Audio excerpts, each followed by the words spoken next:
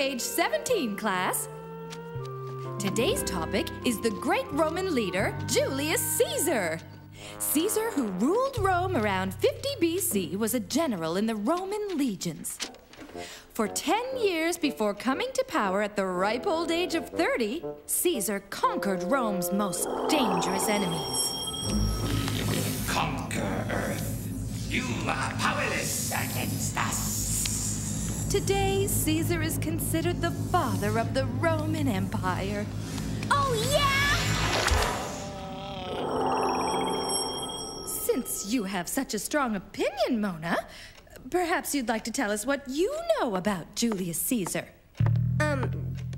Didn't they name a month after him? Oh, that's right, Mona. July. And you'll all have a chance to learn more at a special historical presentation this weekend. The Great Waldo presents History on Ice, a historical ice show extravaganza. These brochures will grant each of you free admission. In return, you will all be required to submit a report on one of the historical figures featured in the show. I knew there was Julius Caesar, Marie Antoinette, Buffalo Bill. The Great Waldo and his wonderful time machine will bring some of the greatest figures in world history right into your own backyard. Ow! Ow! Watch where you're going, mister! You okay, Charlie?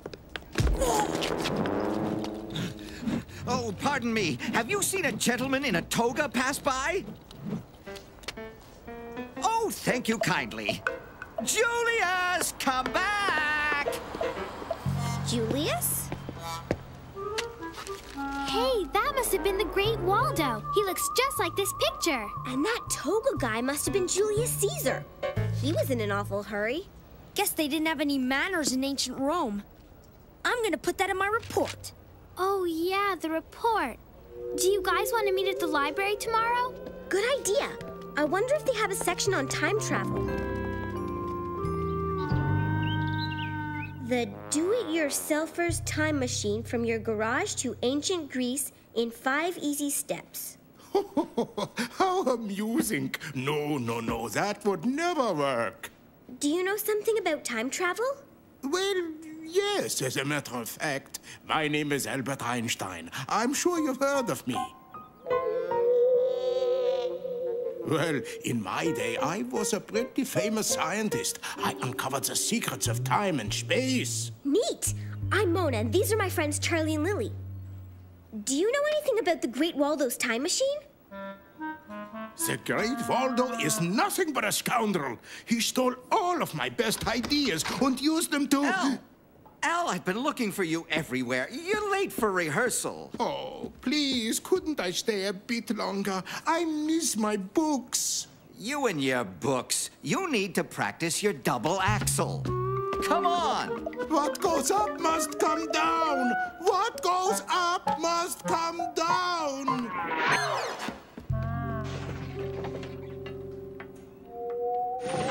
Poor Al.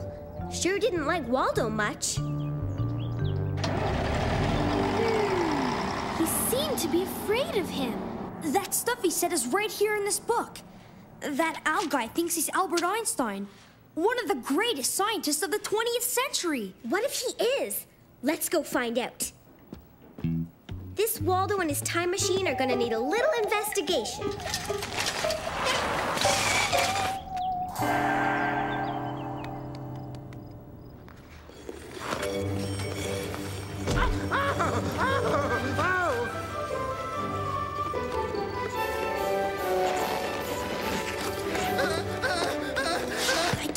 About figure skating, but they don't look very good. They're terrible. It's all starting to make sense.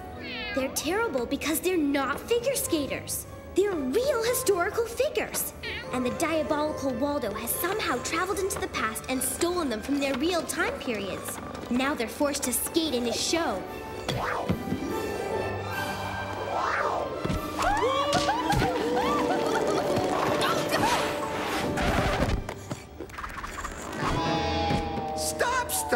stop! That was terrible! Al, what am I gonna do with you? You are such a klutz! A klutz? But these working conditions are terrible. You make us work non-stop. You don't respect us, and we never get to have any fun. We miss our homes, and we need a break. And Julius's skates are too tight. I don't have time for this. I have a show to put on, and I still have to...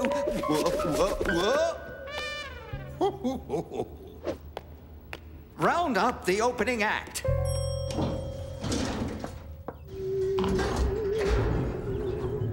We've got to rescue those great men and women of history. And return them to their own time periods. Shh, he's back. Come on, get a move on. Oh, no, I forgot Shakespeare. Go ahead without me. If we could just find Waldo's time machine, we could take everybody back. What was it Einstein said? What goes up must come down. Here he comes again. What goes up must come down. That's it! The elevator! I bet he rewired the elevator into a time machine. Come on!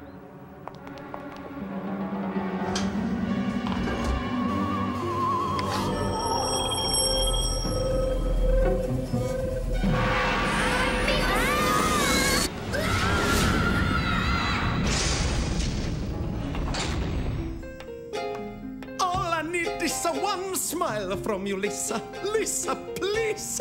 One smile. Fang, no! That's it, Lisa. Beautiful. Sorry. You better hurry, Mona. Mona, I'm gonna give you top billing. Fang!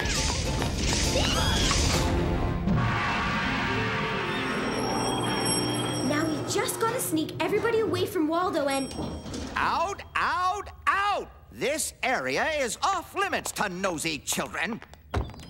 He may have stopped us this time, but he's no match for Mona the Vampire. Tonight will be Great Waldo's last show. Ladies and gentlemen, please welcome to your epic the first ever caveman on skates, the Iceman cometh.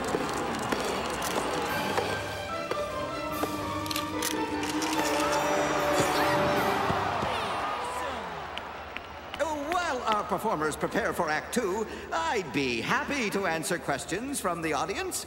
Come on, now's our chance. Dad, I gotta go to the little vampire's room. Okay, sweetie, but don't be gone long. You don't want to miss Shakespeare's to skate or not to skate. Ladies and gentlemen, lend me your eyes. Look now upon the amazing Renoir brothers, and accompanying them on the high wire...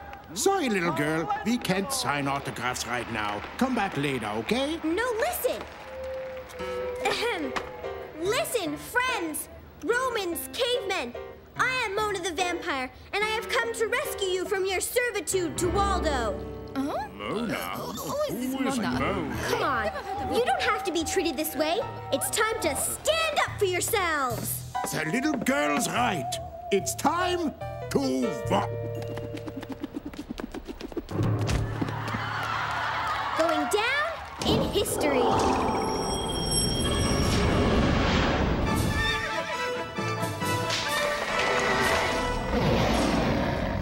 Whoops. Looks like we overshot the caveman age and landed in the Jurassic period by mistake.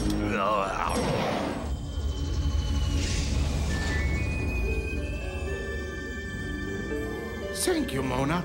It will be a thrill to see how my theories are being exploited in the 25th century. Mission accomplished. I can't find any of my performers, and I have a feeling you middling kids have something to do with that. They're not performers. They're great historic figures, and we returned them to where they belong. Well, I'm going to return you to the beginning of time. Are not. Am so. Are not. Am so.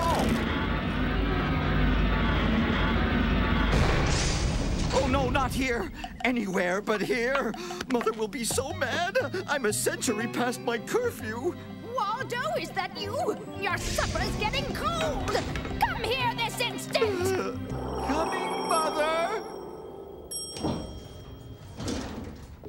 There you kids are. I was beginning to worry. I've got bad news. They've canceled the rest of the show due to technical difficulties.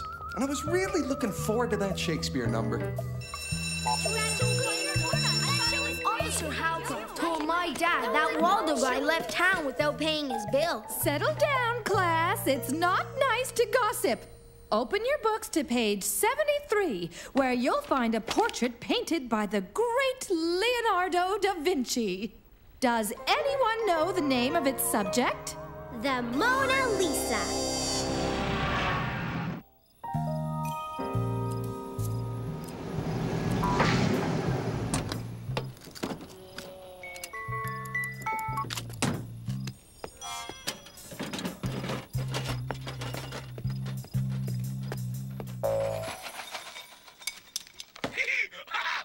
Cool. I'm sorry, Mona. I don't have time to make you breakfast this morning. Doing fine, Mom. Honey, we're going to be late for our exercise class. Ready? Dad, you're still wearing your pajama bottoms. Back in a flash. We'll be back this afternoon, sweetie.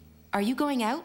Yep, Charlie and Lily and I joined the Town Beautiful Drive. We're polishing the park memorial this afternoon. Got my pants. Let's go. Bye, sweetheart. What's the point of telling time if you never have enough of it? Not only does it tell time, but it has a cool alarm. Oh, look. What is it? Wow, pretty. Hey, you there. Give me back my watch. We found it in the grass. It's a very delicate watch. You'd only break it. Don't mind Mr. Kroner. He's a bit of an old-fashioned artisan, but he's a godsend. What does that mean? It means that the Newtown clock stopped working last night, and Mr. Kroner just happened to come by and offered to fix it for free. Well, that was lucky. Oh, my. I'm going to be late for the town council meeting. I really appreciate your help, children. Everybody's always late.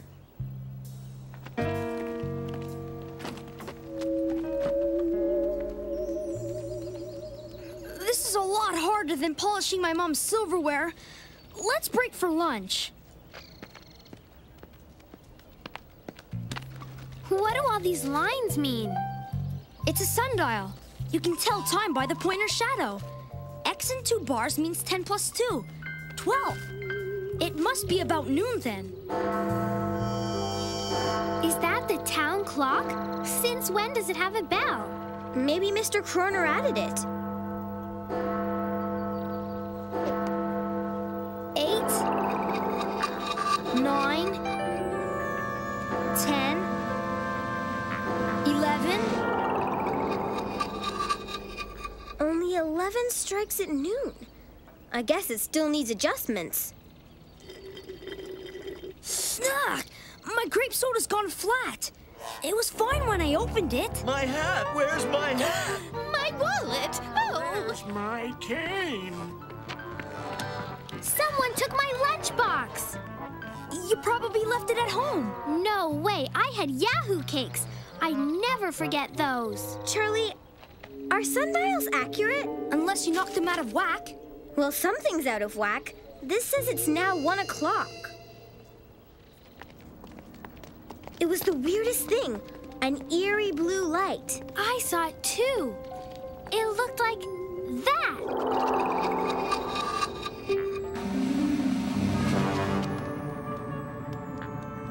It's the staircase to the clock. Hello? Who let you kids in here? We were just looking for... You were snooping is what? Don't let me catch you here again. He was eating a Yahoo cake, just like mine. Something's not right here. Wow, $50 if you can guess the exact number of jelly beans in the jar. I know a kid who has a system. He figures out the volume of one bean and the volume of the jar, and... Noon already? How come it only rings at noon? Maybe it still needs adjustments.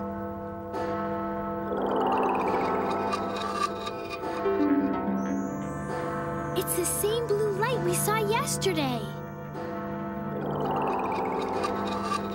11 strikes. Just like yesterday. Ah! How can ice cream melt so fast? Well, at least nothing's gone missing this time. My jelly beans! Help, police! Who walks off with that many jelly beans? And so quickly? Someone who's a little careless.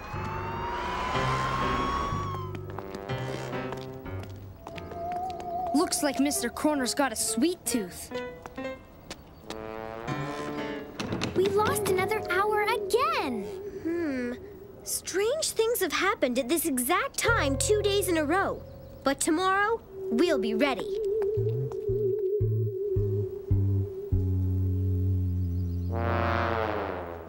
Alpha to Omega, Alpha to Omega. Anything to report? Over. Am I supposed to be Omega? You have to end each transmission with over. Over. Oh, right. Nothing yet. Over, over. No, just one over. Roger that. Roger? This is Charlie, Mona. Over, over. We've been here almost an hour. I don't think anyone's gonna show. Maybe we were wrong. But I don't understand. My vampire senses have never let me down before. Truck, your way. Over, over. Repeat that, Omega. Over. I said Mr. Croner is coming this way. At least I think it's him. What do you mean?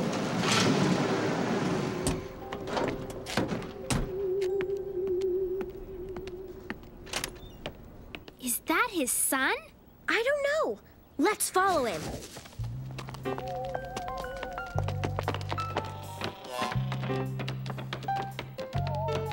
Hey, don't push! There's my lunchbox. I knew it.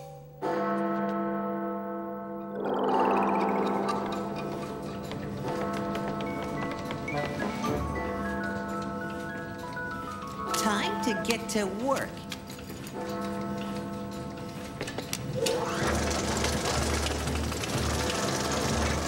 Mona, you have to see this.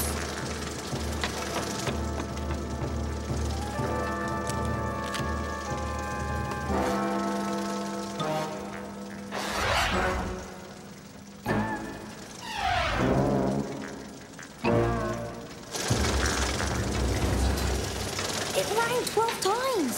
To us, but only 11 strikes to them. They didn't hear the last one. Everybody's frozen. Are they asleep? Not asleep. Just suspended in time. Where did you come from? Where's Mr. Croner? I'm Mr. Croner. You are? Suspending time isn't cheap, children. I have to pay with several years of my own to fuel the time machine whenever I use it. You stopped time twice before just so you could steal my lunch and a lousy jar of jelly beans? Oh, no. Those were just practice runs. But today is the real thing. Today, I take the armored truck that comes to the city bank every day at noon. And no one can stop me. I better put this where you can't get at it. Hey, don't you need that key to start time again? Huh. Consider yourselves lucky.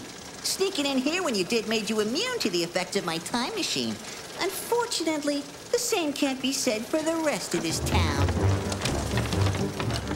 When the timer runs out in an hour, your town will remain forever suspended, and I'll be long gone. Well, at least we solved the mystery of the flat soda, the sundial, and the melted ice cream. We were frozen like the others for an entire hour. But we're not now. We have to do something. Time is running out. Why, thank you. You're too kind.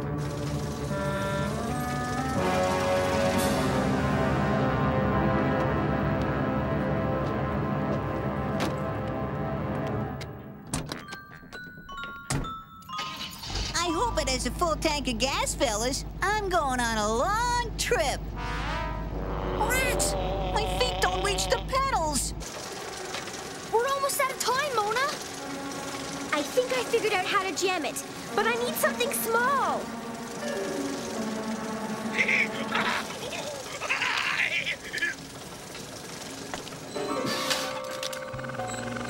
Please hold. So I'll have to steal the money one bag at a time. It's not like I'm pressed for time. No! I'm getting younger!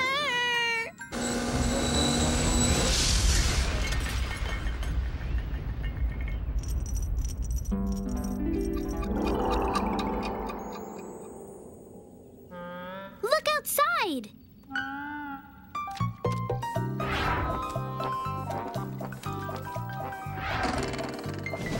It worked! Yahoo! Pretty good for a watch I found in a cereal box. And then Officer Howcroft said that Mr. Kroner's business was only a front for a father and son team of pickpockets. And that they probably took off when the armored car heist went wrong. Yeah, sure. Well, he was no clocksmith, that's for sure. The repairman they called in to fix the town clock said he made a real mess of things. Mr. Kroner must be long gone by now. Do you think we'll ever hear from him again? I don't know. Who knows how breaking the time machine affected him? Oh, you poor thing. Lost your mommy, have you? Let's go see Officer Howcroft. He'll know what to do with you.